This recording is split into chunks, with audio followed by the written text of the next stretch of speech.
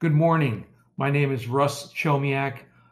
I'm a BSME graduate, 1970 of NCE, and I'm an MS graduate from 1982 of NJIT. Over the years, I've sought guidance as a undergraduate, as a newer alumni, and as an old alumni on markets, on job opportunities, technical matters, and personnel issues. I was a project engineer when I first started my career, and I ended my career as a CEO of a small engineering company here in the King of Prussia area of Pennsylvania.